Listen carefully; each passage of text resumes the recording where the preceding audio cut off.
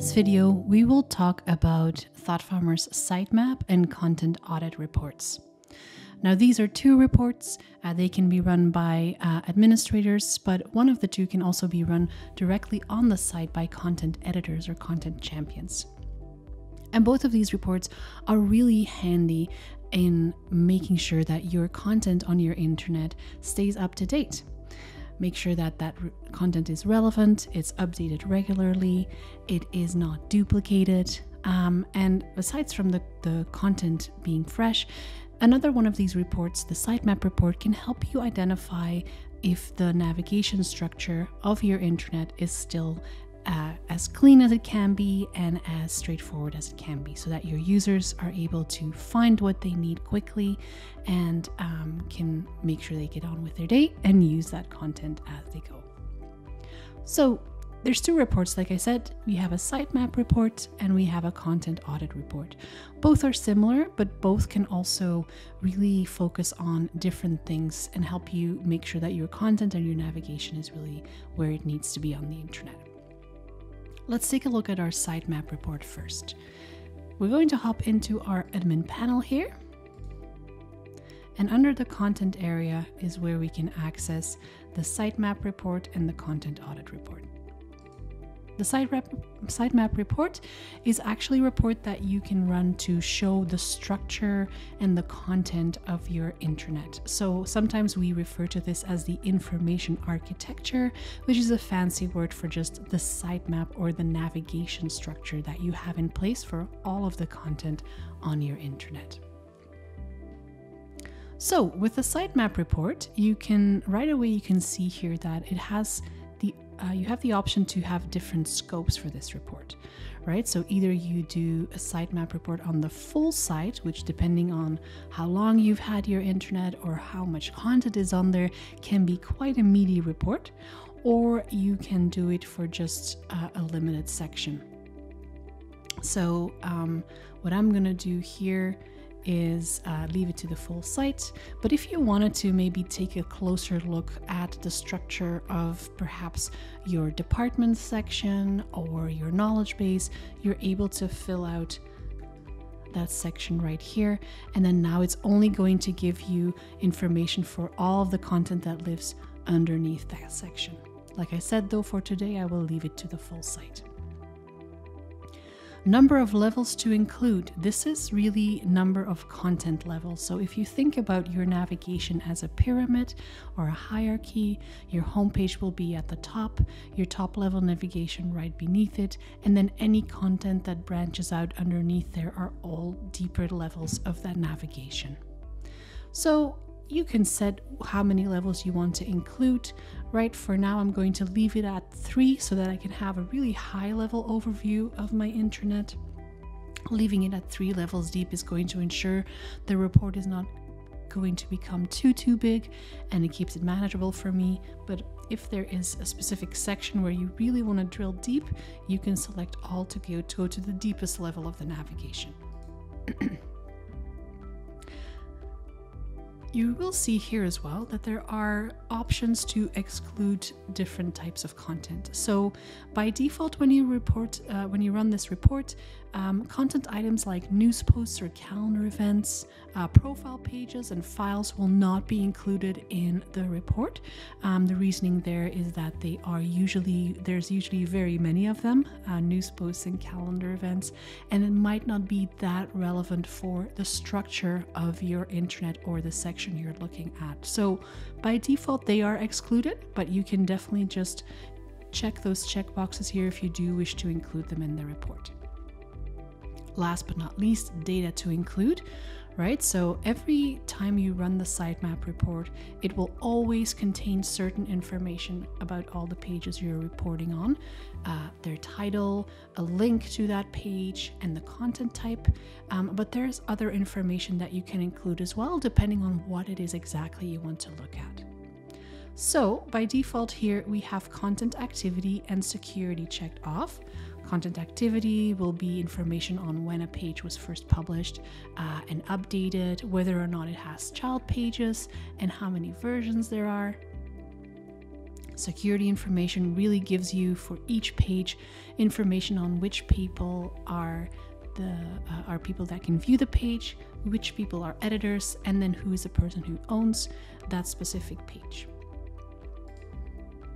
You can also include further information if you wish. So engagement metrics, for example, are really information on how people are interacting with a specific page, whether they like it or bookmark it, leave comments. By default, that's not included as it's not that relevant to the structure of your content, but you can definitely include it here if you really want to have the full picture. From here on out, I can export my report. What it's going to do is put all of this information into a Excel spreadsheet, and then it will send you an email in your inbox where you can download the spreadsheet directly.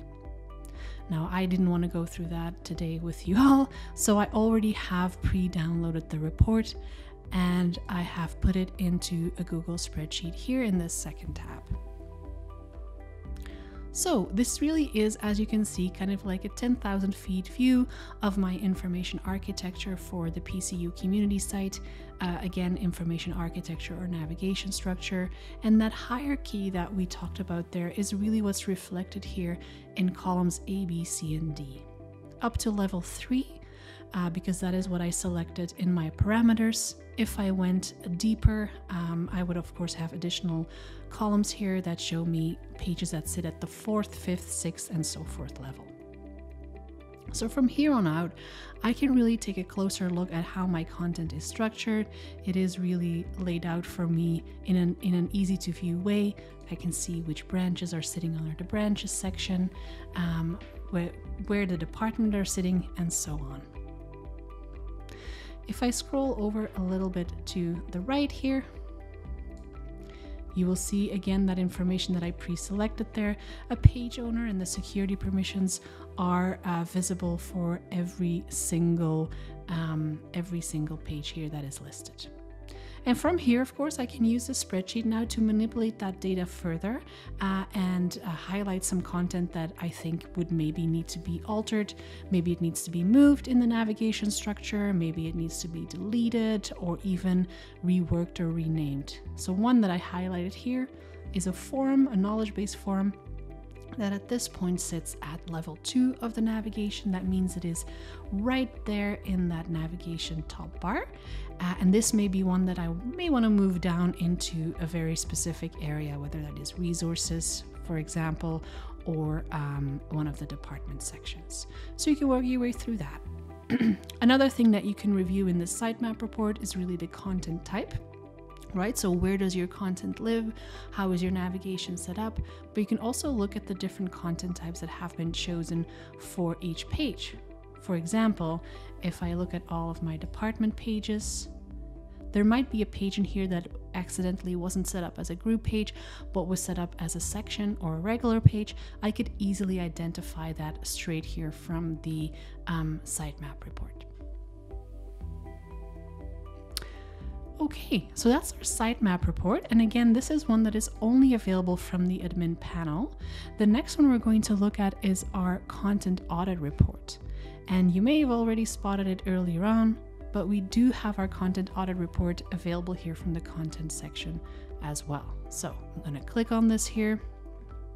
Again, it's fairly similar. One thing here before we're starting to pull out the parameters, I wanted to just highlight this permissions tab that we have here at the top. And this is going to become important because the content audit report, as we can see, it can be ran from the admin panel, but it's also possible for content editors that are not administrators to run this report directly from the site, directly from a specific section or group. And before you start running these reports, or even as you're setting up your intranet, it's good to kind of make that decision and think about who do you want to empower to run these kinds of reports and potentially update content or identify content that needs updating.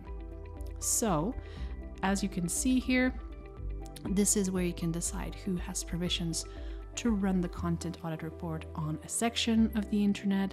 By default, it is only administrators. right? But then you can open that up to all users that have view and edit permissions on a specific section or a specific security group. So on this intranet, we have a specific security group set up for our content editors. It is a group of champions within the organization who take care of the intranet and make sure all the content is fresh.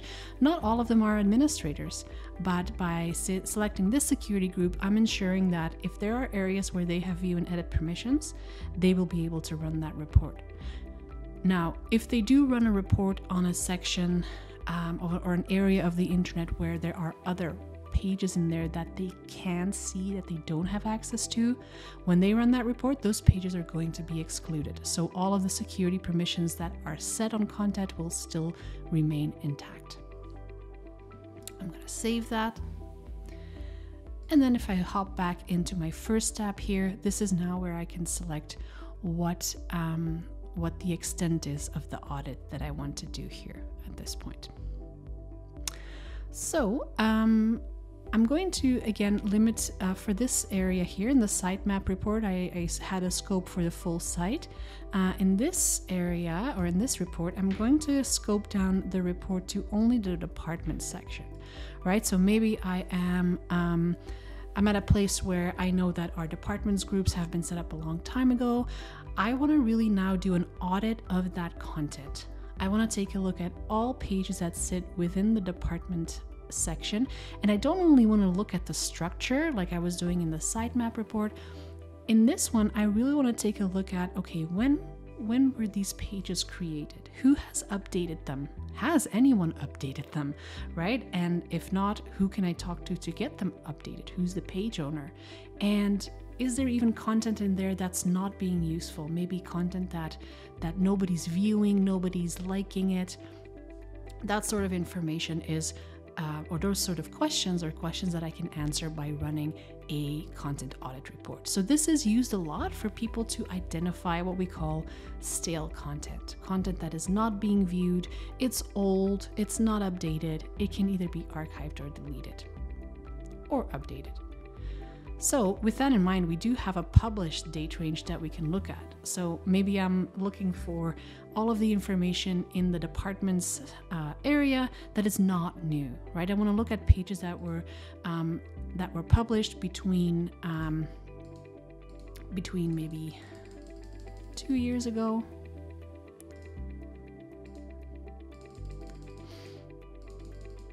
and today.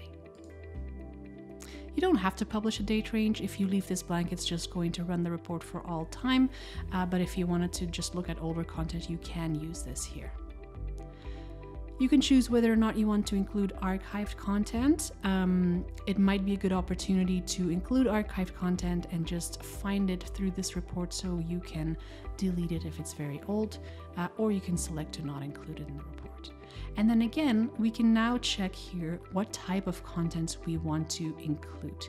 In here, you will see that calendars, events, and news items are included.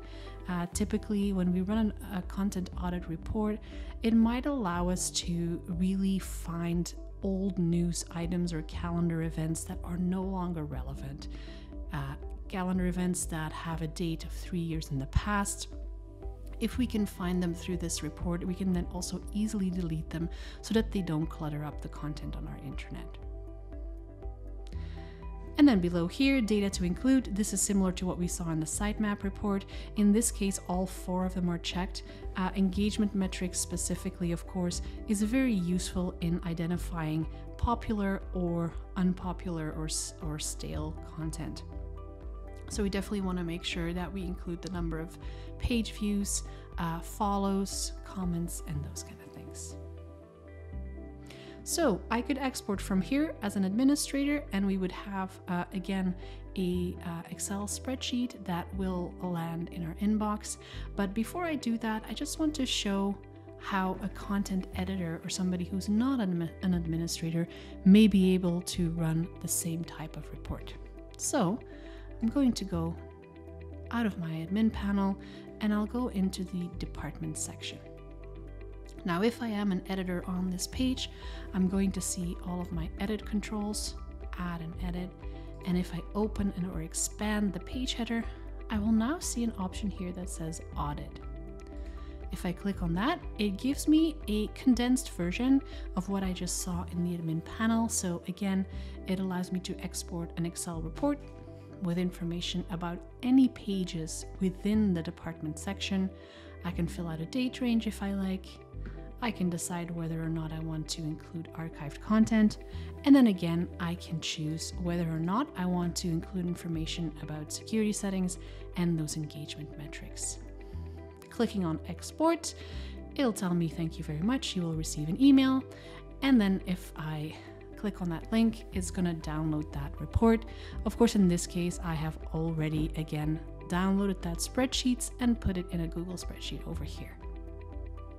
And so you'll see that while this report does have similar information compared to what we saw in the sitemap report, it's also quite different. So we don't have the hierarchy of the content anymore in the front. Instead, we have all of our pages within the department section, and they are listed not chronologically, but alphabetically based on the area that they are in. So if I scroll a little bit to the right, you're going to see all of the different types of information that is listed in here. Now, one neat way to maybe use this type of report is first identify stale content that hasn't been updated in a long time, right? And you can use the sorting functionality on these columns to kind of find the oldest or the content that was updated the furthest away in the past. Once you identify pages that you think need to be updated, you can even do a filter by owner. So you can say, okay, you know what? Show me all of the content that Caroline owns. Click on OK. And then it's going to make it really easy for you to delegate that content update task with your other page owners, your other content owners, your other champions. Still content cleanup, if it's needed, can be a pretty big project, and so any help that you can get from other content owners in the organization will be very welcome. This is a report that you can run as often as you'd like, of course.